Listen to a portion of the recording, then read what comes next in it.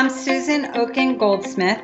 I'm currently an IP/IT partner, a law partner at McCarter & English, which is a very old law firm based in Newark. I'm actually a third-generation lawyer.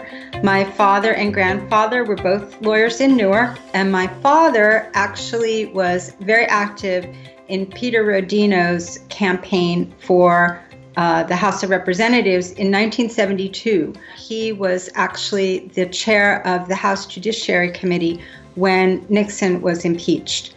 So that is actually where I kind of come from in terms of my Democratic background. Along came 2016. I was a Hillary Clinton supporter, frankly thought I was the only one in town. At around that time, somebody else, not me, created the Bernards Township Progressive Women's Group on Facebook. Right after the election, that group expanded from 10 or 15 people to over 300, pretty much overnight.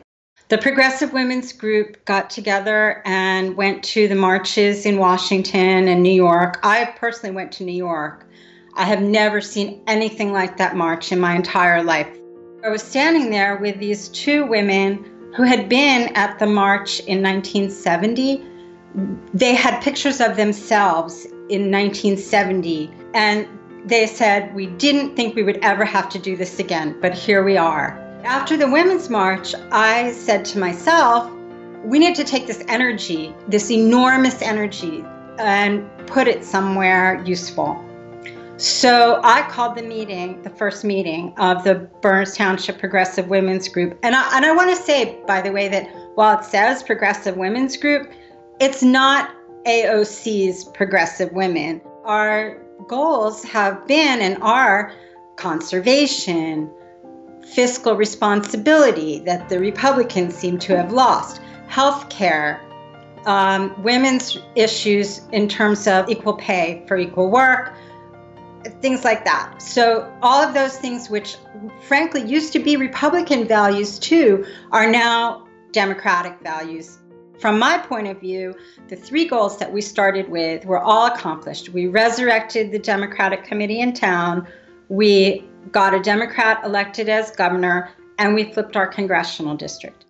So local government is really important because it feeds everything else. And I think it's really important that people with the values that we encourage and encompass be elected and appointed at every single level. One thing that I knew but didn't really focus on prior to being involved in it was that in order to get on any committee in town, from the pool commission to the golf commission to anything at all, you had to be a Republican. And that's exclusionary. Everybody should be able to speak up and be heard.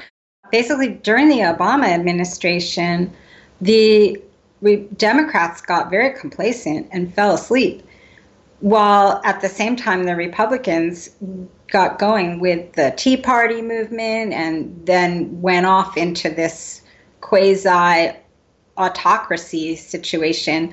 And the Democrats just fell asleep and did not wake up until Trump was elected. And that's kind of the story of the Bernards Township Progressive Women too, because we all woke up that night.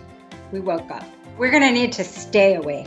And that's a much more difficult thing, because assuming that a Democrat gets elected this year, that does not mean we can put our pencils down.